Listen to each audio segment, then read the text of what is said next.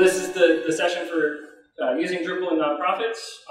It sounded like most folks in the room have a background more on the support side than the nonprofit side. So I'm going to tailor a little bit to make that assumption. But I won't leave you behind. I will here. Are we okay? Yes. Okay.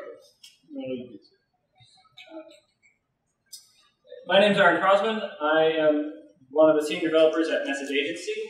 Before that, I spent 10 years working for a nonprofit organization. So I've been doing online communications work in the nonprofit space since 2002, when I was first assigned to take over the web server for an international nonprofit organization. And this is Chris Piper. Chris used to work with me at American Friends Service Committee, and then left us to work at Friends General Conference, which was a partner organization from the place I used to work, and is now a client of ours at Message Agency. And Chris will talk a little bit about some of the ways that they've been using Drupal at FGC, and also just talk through some of the considerations that you go through when doing a nonprofit project. Just a quick note. So my title is Director of Communications. I'm responsible for everything that runs on our web server and our database. We're a small nonprofit, about 25 staff. We serve Quaker congregations in the United States and Canada. So in general, Drupal has been used heavily in the nonprofit technology community really since Drupal 4.5, 4.6, when the larger nonprofits started to recognize that they needed to get off of their static websites that were supported by Dreamweaver and other similar tools and onto proper CMS platforms. At this point, it is very widely used by a variety of different size and type organizations. This is just a collection of folks that I have relationships with, whether it's American Friends Service Committee, where I brought Drupal in, Friends General Conference, where Chris is, the Beinecke Library at Yale University, Historical Society of Pennsylvania, all have very different uses of Drupal, very different size organizations, different sized websites, different web strategies, but all have successfully used Drupal for a number of years now. Well, I guess Beinecke's brand new, but other than that, do you have any experience with membership-driven nonprofits? AFSC had some membership stuff. Historical Society of Pennsylvania uses it, has a great deal of membership-driven content on their website. Everybody treats their constituents and supporters slightly differently, but it is very widely used. There are a number of tools that can support the needs of members. It depends on how you want to engage with your members. Some it's just about renewing your membership, and just tracking it that way. Others have more encompassing engagements that they try to maintain. And yes, Drupal can do all of those things or be part of the solution to all of those things. I'll actually get to some of that further in terms of how you think about integrating things in. In general, people have picked Drupal because it's so flexible. It's powerful, and you can handle almost any content strategies. I mentioned that the 4 organizations that are up there range from one basically independent site that mostly drives all of the content to organizations that have a half a dozen sites that are intentionally using different online properties to support their organizations in different ways. That flexibility then comes, of course, with the caveat of you have to deal with it. You can set up Drupal really, really badly, particularly in nonprofits, and then nonprofits get stuck really fast because they don't have the budgets to bail themselves back out. And so you have to be very careful to make sure it's done well the first time so it will grow with them. One of the biggest concerns in nonprofit space is doing really good online fundraising tools. Having a fully integrated, pure Drupal, best practices, PCI compliant, effective, safe fundraising solution is really, really hard. Nothing is technically impossible, but I haven't seen that done yet, where in a pure Drupal instance, that they got all the way through following good best practices and managed PCI compliance. The only organization that I know that comes close spent a huge amount of money and spends a lot of time trying to maintain their PCI compliance, because it's very hard to keep credit cards all the way up to date.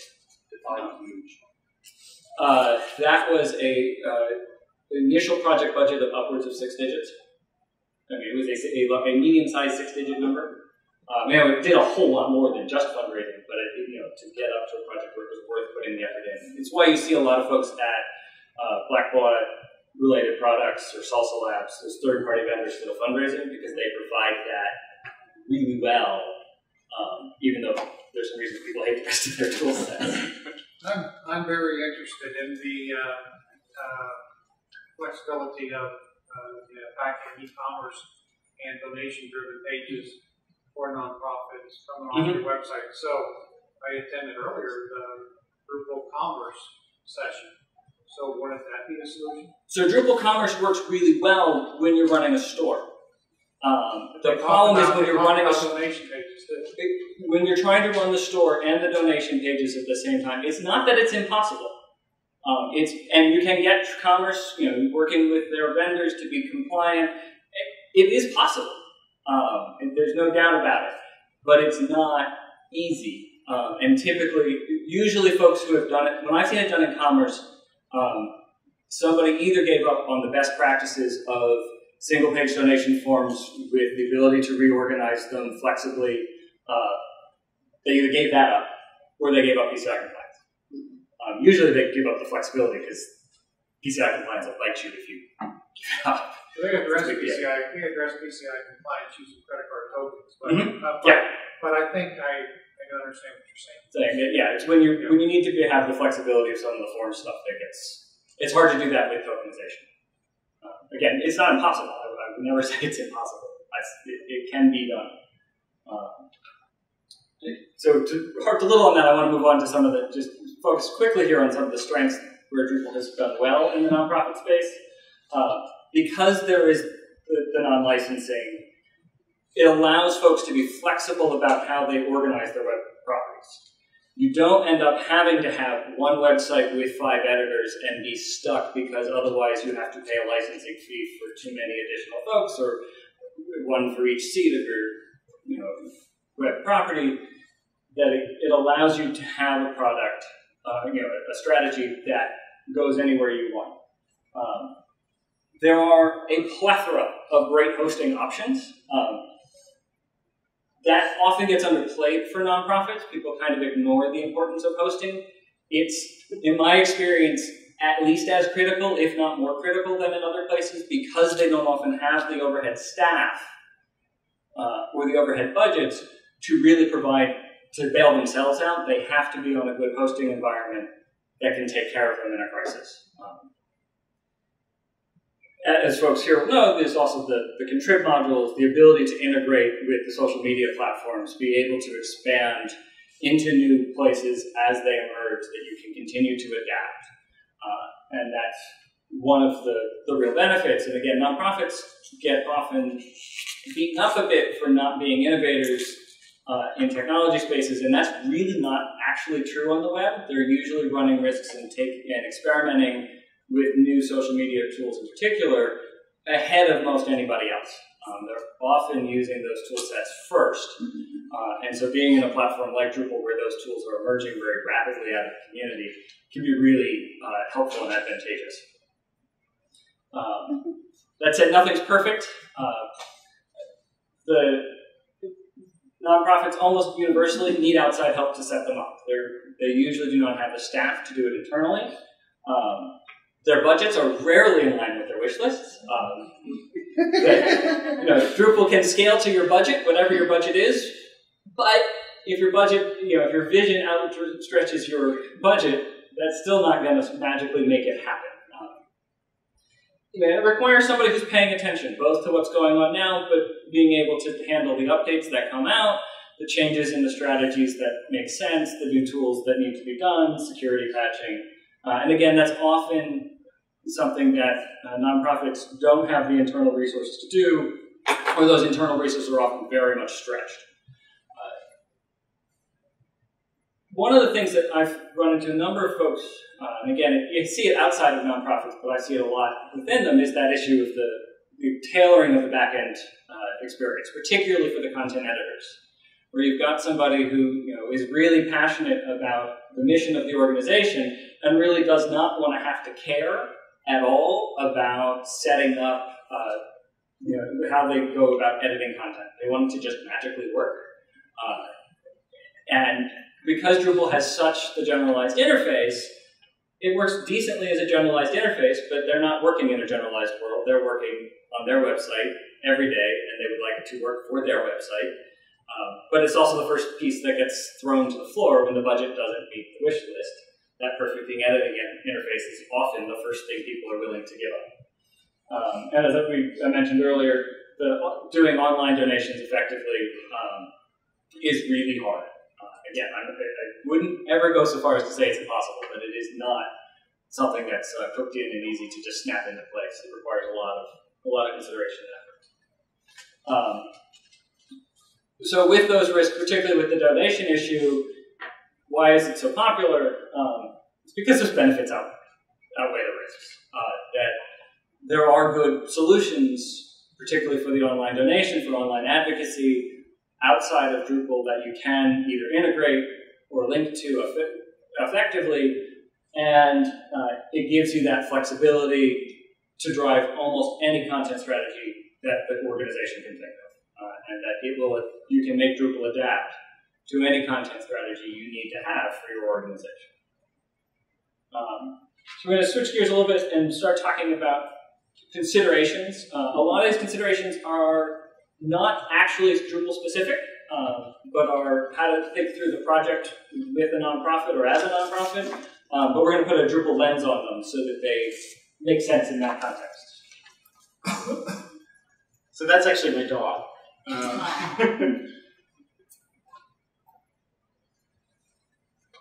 Drupal is not a communication strategy. No website is ever a communication strategy in and of itself. So at French General Conference, we ended up spending almost 3 years really refining and building a communication strategy around constituent orientation, building and structuring our messages, and ultimately maybe restructuring our programs around the needs and interests of the people that we serve. So communication strategies often lead to organizational change if they're done well. And one of the things that Drupal is really amazing about is because it's so flexible, we were able to tailor, we did spend some time tailoring the content creation experience for our program coordinators that are the authors of most of the content on our website. But I mean, a great example of the power that Drupal provides, we provide services to Quaker congregations throughout the United States and Canada. I did a quick survey and found that 50% of them did not have websites. So as part of our understanding of what is our communication strategy in that 3-year assessment period, we figured out that we really wanted to offer a suite of services to Quaker congregations that provided them a website and some tools to manage the life of their congregation.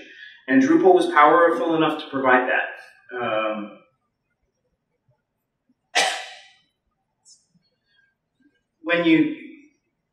When you think about the audience that you're hoping to serve, one of the things that we found in that, as we spent time in that communication strategy process, is often the most important audience is not the audience with the biggest microphone. So I'm actually next weekend going to our board meeting, and I guarantee you I will hear from our board about, well, I used to be able to go to my part of the organization on the homepage of the website, and I got to get to exactly where, and our old website required you to know and understand our governance and committee structure in order for you to navigate it. The new web experience is not built around our board, and they're cranky about that, and I'm happy to deal with that. So that's one of the things, the benefits from really taking the time and energy to look at what is the strategy that you're hoping to achieve, who are the constituents associated with that strategy. And you know, the people that matter on the board understand that strategy and have my back, which is what's important. And one final piece, hiring a good consultant really helps. We ended up going through two and ended up with Message Agency. And Drupal because it's so flexible and so powerful, you have to be really careful about how you make decisions and how you approach things. Our previous site was impossible to manage and impossible to maintain because there were hundreds of settings where a staff member came to me and said, hey, can we just add this little thing? And it took 5 seconds to do. And there were 40 content types. And there was Workshop 2012 used this one because it was easy to do. One of the things that I've seen both at a nonprofit and consulting with them is, that you can't build and forget, that people have this tendency to put a lot of effort and time into building their website, and then they walk away. And they would like it to just keep working. And making sure as part of that content strategy conversation, being very clear that your site, your supporters will expect your site to be up to date at 3 in the morning of whatever day they chose to look at it. Now, obviously, you're not updating it necessarily at 3 in the morning unless you have a lot of staff time to dedicate, but making sure it's clear as part of your strategy who is doing the writing, and that the maintenance of the content and the presentation of your organization is actually in people's job descriptions, that there's somebody responsible for doing it. One of my wife's kind of favorite habits is to look at the media, the organizations that are politically, are her political opposition, that are, have the opposite viewpoints. And looking at when Supreme Court cases come out or other major news breaks, that particularly the predictable kind, like Supreme Court rulings, that the smart organizations are there that day. 20 minutes, an hour later, they have a response. The organizations that she doesn't tend to worry much about and usually just finds cute are the ones that it takes a week or 2 weeks or 3 weeks because they're not dedicating the time to be really effective in their advocacy. And that the folks who are ready have somebody who sat down and wrote the 3 possible outcomes from any Supreme Court case. Decide where you won, the version where you lost, and the version where it's really complicated and you don't really know the first couple of days, and you have to read it 3 times to figure it out. But the first 2 of those statements are really easy to write. And you can write them before you know. And making sure, again, that that's part of somebody's job and part of somebody's plan, so that you're ready to go and you're responsive. Because your constituents are watching, and they will care, and it will matter for the long term.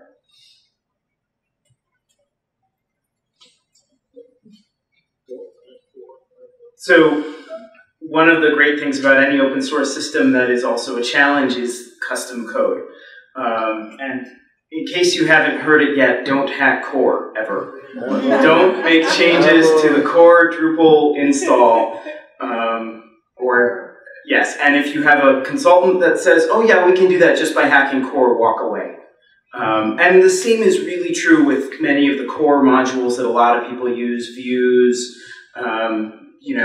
organic groups. There are, you're spelling disaster or probably spelling your site getting hacked at some point in the future because you can't install security updates. So custom modules can really empower amazing things with Drupal, and you have to also be really careful. So when we looked at our project budget, we knew that, we wanted a site that did everything. We wanted a site that that really empowered our programs to do better outreach. We wanted a site that connected to our back-end Salesforce database. We wanted, so we were able to go through and look at what percentage of these things can we do with stock modules.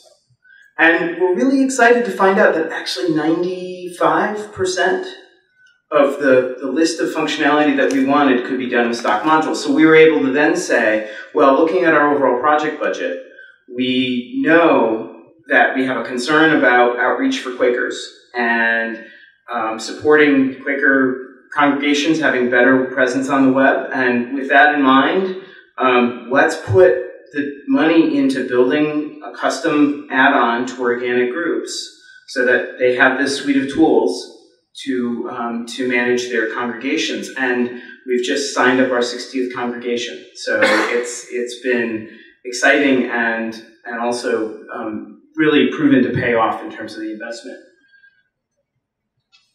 Do you have a list of that 95% of tools? I'd be really interested in seeing that. We could talk afterwards. I can show you the list if you want. So one of the things that often comes up, from both sides of the conversation, is how do you handle updates? Right, Drupal provides a huge number of small updates, and security patches, bug fixes, all those little things, and then there's those occasional major updates. Drupal goes from 6 to 7 to 8, one day to 9, and making sure it's very clear from the very beginning of the project that those are coming. That the nonprofit needs to understand that, again, this isn't kind of fire and forget. You don't just build it and hope this works forever. That you're going to need to move forward one day. One of the things that I have found helps with that conversation is the reminder that your communication strategy probably needs to change too. That the web is dynamic, it changes. There are tools there now that weren't there before. There will be new tools 6 months from there that aren't there now. And if you aren't updating your communication strategy to take advantage of that, you're missing opportunities anyway. But you don't think about your communication strategy all the time because then you're constantly in a state of change and you never actually get anything done. I have found it's really useful to get folks to combine the major updates to Drupal when they come along that they need to happen. When 8 comes out and 6 needs to be ended on folks, to say if you're still running a Drupal 6 website, probably it's built from a communication strategy that's 5 or 6 years old. You need to check to make sure that it's still the way you need to be interacting with your constituents. Is this really how you need to engage with them anyway? And usually the answer is, well, no, not really. Well, usually the answer is yes, I really think it is, and then you get them to talk about it, and they say, well, actually, we haven't read our communication strategy since we finished writing it, and we haven't done any of those things because they were all really bad ideas. That made a lot of sense in theory, but we aren't actually doing them anymore because we've evolved over the course of time. And then you start talking to them about the rough edges of their website, and there's something that's driving them nuts because it made a lot of sense for the web strategy that they wrote 5 years ago, but not for what they're actually doing in the real world today. And getting them to combine those conversations and make it into a project that allows you to move forward into the new versions in a relatively timely manner and be happy with the outcome as opposed to being constantly frustrated by those 16 rough edges that have emerged over the last 5 or 6 years.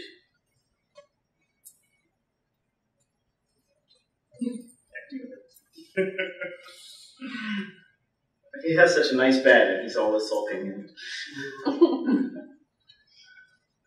So, Drupal's free. What project budget do you need other than just your staff time, right? So I'm somebody who loves to tinker and am totally self-taught with Drupal, and so as we were looking at this communication strategy, this 3-year process, I started with the assumption that I was building it myself. I've got my staff time, it should be great. And as the more that we sat and the more that we looked at what we were trying to do, the amount of custom code we were looking at, and the fact that I had to continue doing all of my other responsibilities while also launching a new website, it became really clear that we needed to reach out and we needed to bring in a partner. And one of the things that we found was, there's only, your view on the Drupal universe is only so big and can only ever be so big. And it's a huge world. And so bringing in an outside firm that has specific experience with nonprofits, I've had firms talk about, please outline your business processes, and these things just aren't the way in which nonprofits function, and the politics and the goals and what is a success is just different than most of the for-profit world. So unless it's a really small project, certainly from our experience, bringing in an outside shop was absolutely critical to being successful and to actually achieving your goals close to the timeline that you're hoping for. And I think the one final thing, I'm perfectly happy to install security patches and updates to Drupal modules. And it's really nice to have a support contract where somebody else can just take care of it. So having that ongoing relationship, that also means, there's a lot, I have holes in my knowledge from things that I haven't gotten around teaching myself around running a server or around running a site, and having a backstop for me to, bounce ideas off of or just run to when I'm, have really badly broken something is really very helpful. So then the counterpart is what can nonprofits avoid paying for? Where is it that you can look for savings in the time and the budget?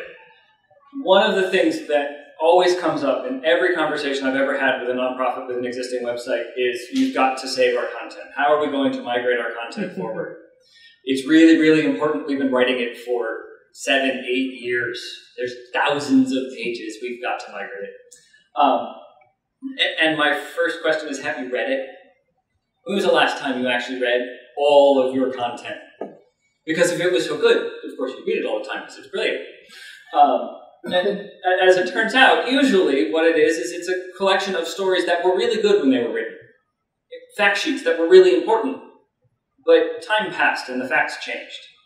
And the story got old, but it still says this week. And the child that you saved from some crisis is now going to college. And maybe you should update about why that's even more exciting than the first thing you did, because they wouldn't be in college if you hadn't done whatever you had done early on. And so being really short. Migration is also really, really expensive. And when I was at an American Friends Service Committee, we did a major migration into Drupal off of a proprietary system. We had about 25,000 pieces of content in that system. And when we got the bids back, there was no way on earth I could afford to be able to do that migration. And so we talked internally and said, we have the staff resources and volunteer resources to migrate 10 pages per office in the organization. Any 10 pages they want. And so that became the plan because we had no choice. And the staff were livid. Understandably, this was material they'd worked hard on. But the office here in Atlanta was the first that called me and said, you gotta be kidding, we have to have this material. I said, well, we'll show you how to move your own content. We're guaranteeing you the 10 per office that we can do, and then you're gonna have to do the rest. And you can use as much staff time as you want moving it. You can find other grants. If you can find more money, I'll even help you. And they called me back 3 days later and said, never mind, throw it all away. Because as they started trying to read through it and prioritizing it, they realized it was all out of date.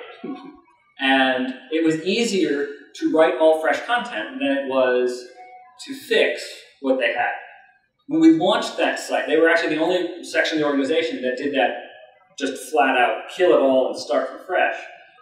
They had the strongest section of our site outside of the stuff that the central office generated. They were the best described local programs. They had the best stories, the best resources, because they had taken the time to go and build it fresh and were able to separate themselves from their legacy content. Everybody else, there was this mishmash that we were trying to shoehorn in of old stories and old resources, and they were scrambling to get them updated and make it all fit. But the folks in the Southeast region really did a nice job of having sharp, new content. So we saved money, and they were happier. It was a good deal. The other places that often come up are usually along the way you encounter something that there isn't a module that does it already. And so you get into the custom module conversation and writing custom code. Often, that feature is not as important as it feels like it is. It feels really critical, but when you start putting the financial screws to it, is it really the most critical thing? With the case with FGC, it was the most critical thing. Most of the budget is also going into that part of the project at this point. You can save a tremendous amount of money if it turns out that's not the most critical function, and you can drive out that custom code. It also makes your site cheaper over time since you don't have to maintain it. And I was mentioning earlier the conversation about integrating everything in. How much it is always worth questioning. Do you try to get your donor system, your all of your constituent relations, your advocacy, everything integrated into one site? That can be a very effective strategy. It can give a very consistent experience all the way through for your constituents. It's also a tremendously expensive strategy because you have to be able, it's going to require customization because your instance of Salesforce Nonprofit Starter Pack or Salsa Labs or Blackbaud Convio or whichever of the other third parties you use for your higher powered back end, or even Civi CRM, is not the same as everybody else's. And so there will be customization required to make that work. You can do it. And again, it can be a great experience for your constituents, but it's tremendously expensive and it requires ongoing maintenance. And so the question is your organization stronger because of that better experience for your constituents? If it is, it might be worth it, but it's a place, again, to look for, can you reduce your costs there and provide almost as good an experience and keep your constituents just as happy at a much lower price point. This was you too. The constant conversation, most nonprofit budgets are fixed, right? Usually the nonprofit working on a web rebuild is doing it off a grant or a gift from a major donor or some kind of one-time big influx of cash. That they don't get again, and they got to get it used by a certain date, and it's got to, you're stuck within certain bounds. And usually, in project management, with most consultant work, but particularly with nonprofits, you don't end up with pure waterfall strategy projects where people have actually planned out every move all the way through. Nor do you have true agile where people are really being flexible about every sprint in the Scrum. Nonprofits aren't usually able to play their role in that effectively. And so I refer to them as waterfall-like or agile-like, because they're usually hybrids in either kind of project. But either you have a well-planned project where you have fixed features that are guaranteed in the contract, and you lose you give up to get the flexibility to change your mind partway through, because it's going to be out of scope. The change to the plan requires rescoping, which will increase your budget. Or you have an agile-like process, and that opportunity comes along, and you say, great, we figured out this idea that we didn't realize was going to be there at the beginning, and we make the change, and now something else just fell off the end of the project list, and some feature is not going to be delivered because you took advantage of an opportunity early in the project. If I have been on both sides of the ball on both types of project structures, they can work really well for nonprofits either way, when done well. But you get to that point, something always falls off the edge. There's always something that you kind of wished you had more. Whenever there's possible, have a contingency on the budget. A lot of places will come back without real contingencies in their plans, and the nonprofit doesn't necessarily have that built into their structure. One of the things I was able to do when I was at the service committee with our migration to Drupal is I got a $20,000 grant, so I knew I had $20,000. We actually had additional money. I didn't know how much it was because it was going to be the extra in our, we were going to cut some corners on in the department budget. We were going to scrape together some internal money. And so we treated that as our contingency. That we bid the project out as a $20,000 project. But I had always told folks, I have extra money. I don't know what it is. I can't promise you huge. I can promise you I can write you a check tomorrow for $20,000 because that's the grant I have, so it's guaranteed. And this was in 2008, so everybody was really worried about whether nonprofits could pay their bills, because nobody could pay their bills in late 2008 and 2009. So there was that reassurance for them that I can guarantee X, but I had this extra. And that was an Agile-like process, and we got through close to the end, partway through, and there was an emerging opportunity to reorganize part of the project, and we wanted to take advantage of it. And they gave me that warning. They were a good partner, and they looked at me and said, look, something's going to, we're going to have to take something else off. This is going to suck up hours here. We're not going to have time for some stuff at the other end. How you doing on that contingency? And when we got to the end, and I could approve it confidently at that point, in part because I knew we were starting to have some extra money, that we were going to be able to extend the project just a little further, add a few more things on, and be able to roll it forward, out into that contingency. You don't have to know exactly what your contingency is when you start. You don't have to plan exactly, all the details, but having that ability to extend the project just a little bit, and an acknowledgement on both sides that there needs to be some flexibility to the project budget. And so either undersizing below what the grant provided, finding additional money around, you will end up with a better website that makes you happier, and you will have a happier client, you'll be a happier nonprofit, when you can go that last little bit, where you can get that next piece in that didn't quite fit, that pushed you out of scope, pushed it off the edge of the process, and allows you to have a little bit more. People often kind of look at, because this is coming out of communications, nonprofits often look at building their website as part of the communications things, and they compare it to their print budgets. They don't put a lot of contingency in a print budget for a brochure because people are really good at knowing how much a brochure costs. Building a website is a lot more like building a building. Nobody builds a building without contingencies because something goes wrong every time. And we've been building buildings for a long time in our culture. And so making sure you bring into that communications mindset, that print production mindset, a little bit of that flexibility of saying, you're going to need a contingency. I don't know why you need it. If I knew why, I'd avoid it. You need a contingency because there's going to be something that goes wrong that you need to adapt to as you get to the end. With that, are there questions for either of us? Do you just use straight up Drupal 7? And have you ever tried OpenChurch or?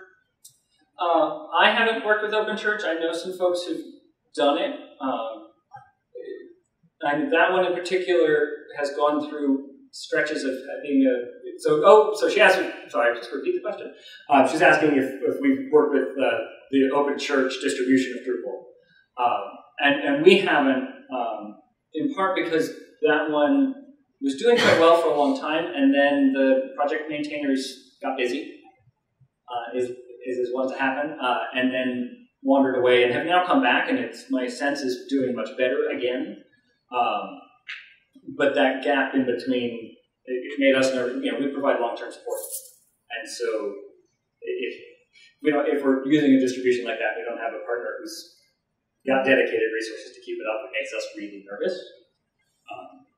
And I did some looking, and the truth is that clickers are kind of weird. That's who I'm building for. Oh, seriously? Yeah. Wow. Which meeting? Tampa. Oh, cool. And also Pronica, an outreach they have in Oh, yeah. That's great. You should talk to him lots of these. Yeah, we could. But yeah, what we found was that OpenChurch structurally wasn't quite what we were looking for, at least for the FGC site. What do you normally, if you've done about 60 of these, and so there's some things, I guess, that are in common if you're dealing with the Quaker organizations, but what do you budget? I mean, what do you tell a nonprofit to budget for a website? Because I've heard everything from like 5,000 to 50,000 on up, but using Drupal, it's free. I mean, what do you tell them? Right, our strategy is to use Drupal because it's free, and nobody else got a budget to go for it. What do you tell them to budget? I'm just curious. So I'm not talking about a fairly mid to large size SEO, not maybe a small. So when I've had that conversation with folks, I try to immediately get it into a more nuanced conversation. You can do pretty much a brochure site, basically a custom theme with a little bit of customization, really pretty cheap. That basically you're looking at a designer's time and maybe a site builder's time. It's the $5,000 range. If your wish list is small, you can do quite well at that price line. But price matters, or what your wish list matters a lot. And so you have to understand what their goal is.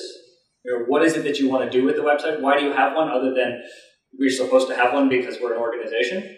Which is true, but then what are you doing with it? If you're just posting stories and it's pretty simple, you can stay to the smaller budgets. But once they start talking about constituent engagement and integration with other tools and other things that are very common with nonprofits and very good things for them to be doing, you have to start going further up the budget. And so often I like to encourage folks to do some kind of early project with somebody, work with a consultant to talk through your project so that you can scope it and have some sense from the outside about what on earth should this thing cost. Put me in a ballpark. Because if somebody comes and we need a website, what's it cost? I can't ballpark that because I have been involved personally with projects that range from my staff time to large 5-digit numbers. I know folks who've gone in nonprofits up into mid-sized 6-digit numbers. They got a lot more than I put out of my staff time. And I hack at it for a weekend. I don't do nearly as much as when you take a year and a half and spend $225,000. Yeah, it sounds like you're working with established organizations that have quite a bit of historic content. And I would think it would be in the 25 or 30,000 range. But I don't know. I don't know. I mean, that's often been a range that I'm in with those kinds of projects. But again, are we doing a Salesforce integration on the back end? Are we doing do they have a raised edge site that they need to connect? I was actually just going to ask if besides Open Church, are there more popular distributions in the nonprofit world that tend to be used successfully? So Commons has been used a lot.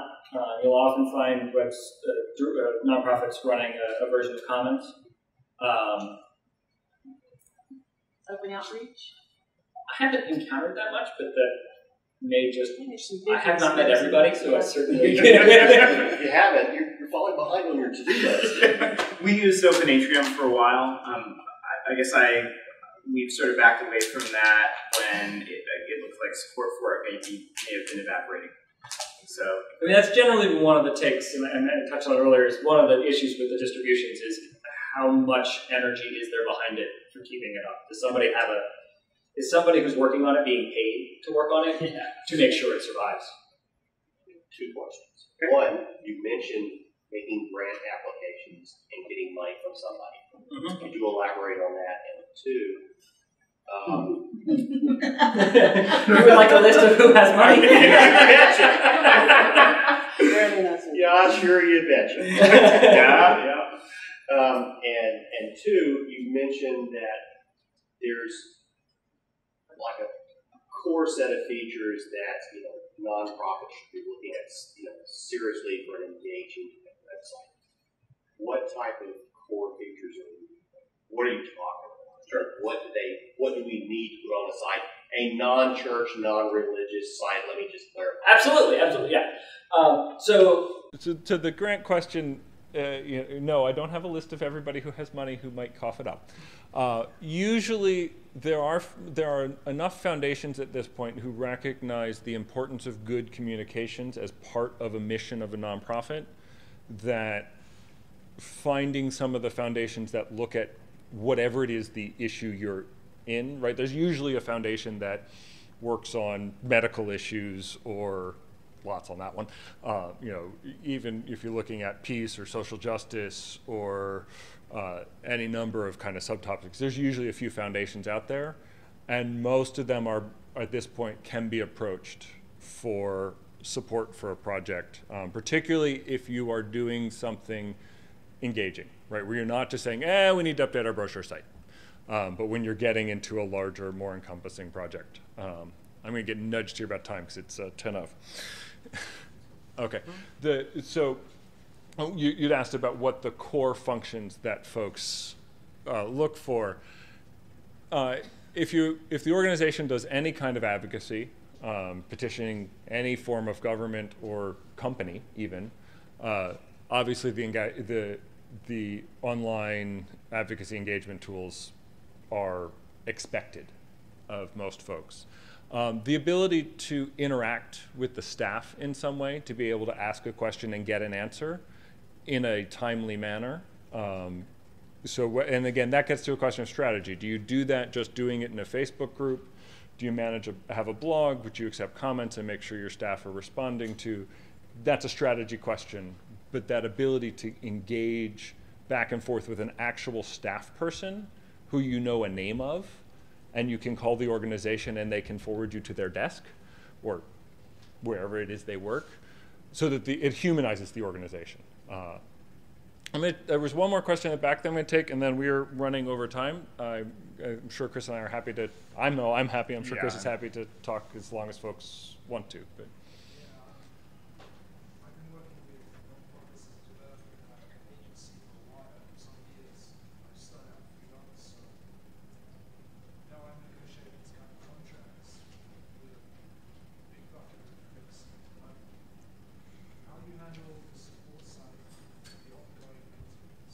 So the question is, how do we handle support and maintenance on an ongoing basis? There's a couple aspects to that. One is, I kind of implied it when we were during the presentation, of you set that up as part of the conversation when you're introducing your solution. So making it clear to them that when we give you a Drupal site, it will require maintenance. I'm usually pretty open with folks who ask me that it actually doesn't have to be us, right? The folks who built your site don't have to be the folks who maintained it. Drupal has a lot of other folks out there, and that usually makes people more comfortable because they have that sense they can shop around. They usually won't, because you'll have made them happy by building a website, but there is that sense. And when I was at a nonprofit, I did change out my support from time to time, because your relationship runs its course. The consultant is moving off to another direction. You're not anymore their focus. It's not necessarily I'm firing you because you're bad, but sometimes it gets ugly. But usually it's just you're going in two different directions. I can tell you, even in a business community, business website, that happens. Mm-hmm. When we wrote them the big checks to develop our e-commerce site, boy, they were just 5-minute response times. They were great on every issue. Now that it's been a year and a half, it's like, hello?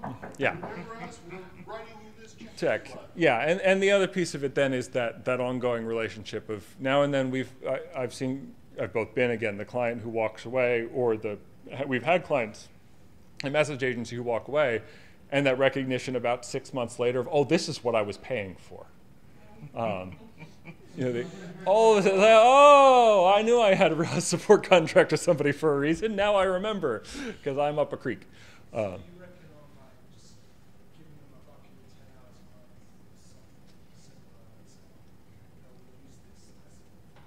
Yeah, having some kind of retainer relationship that allows them to, because they don't want to ever pay by the dip, right? Nonprofit is never going to want to be comfortable paying a variable amount. They want to have something they can put in their budget to show the executive director that it's consistent, and this is what it costs us to have a website.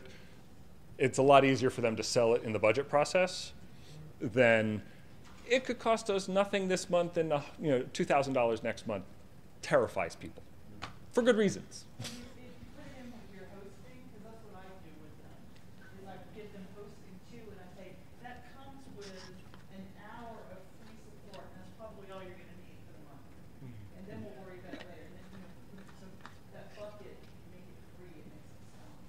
Yeah. Another thing is being intentional about what's included in that. So, is it well, we want to do minor tweaks adding functionality, and we've done that, and now there's no hours left for that security patch that nobody was expecting that leaves our site vulnerable. So like I said, yeah, we've run a bit over time here. I'm happy to chat with whoever wants to chat for as long. I just don't want to be rude to whoever's coming in next. Thanks.